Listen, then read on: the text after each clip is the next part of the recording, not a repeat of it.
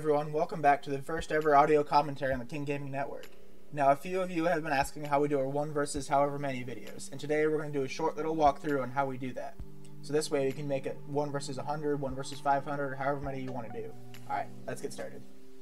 First, we're going to pause the game, and you're going to want the 1.3 patch for this so you can have the fake console option. From there, we're going to select the fake console.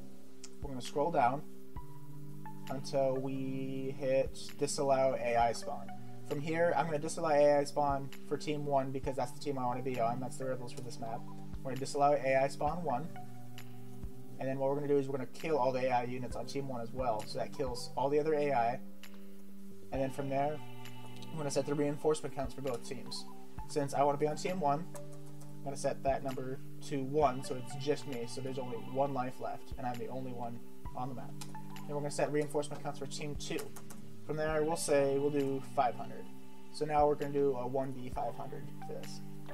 Then we'll exit out, resume game, select Rebels, spawn in, and as you can see, 1 versus 500. And on a side note, if you want to make it so command post can't be captured, there's a setting for that as well. Just go to fake console, scroll down, deny CP capture, and then command post can't be captured for the rest of the map. That's all for now. Thanks for watching, everyone. If you found this helpful, like and subscribe for more content, and we'll see you next time.